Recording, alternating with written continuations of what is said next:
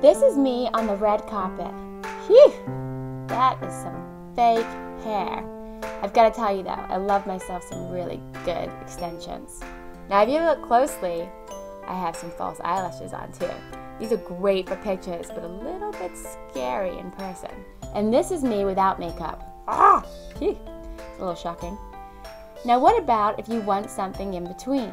Something to make you feel really good about yourself, but doesn't take long at all and doesn't need a lot of equipment.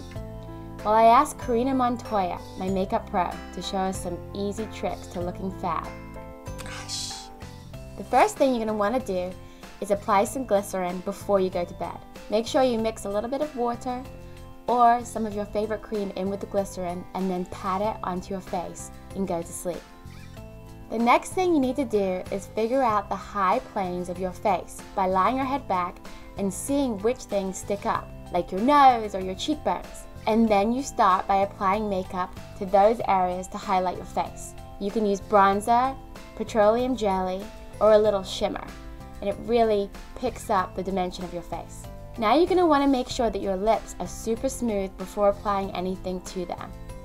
If you mix a packet of sugar with some petroleum jelly, and then apply it to your lips either with your finger or softly with a toothbrush, it'll exfoliate your lips and leave them extra smooth once you wiped all the excess off with a wipey.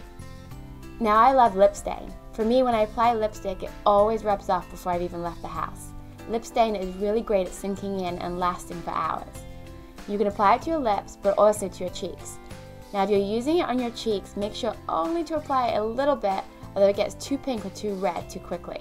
When you're doing your eyebrows, make sure to pick an eyebrow pencil or powder that's actually lighter than your eyebrow color. That way you'll get defined eyebrows without looking too scary. Now this looks a little freaky, but it really works.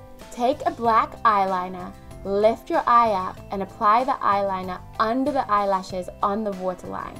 You might have to do it a couple times because it tends to be a little bit wet on the waterline. Make sure it's a waterproof eyeliner.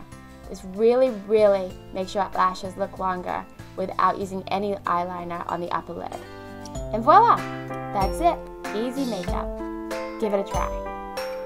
Follow me at Rosie Pope for more useful information or go to rosiepope.com. And if you have ideas for videos you want me to make, just let me know.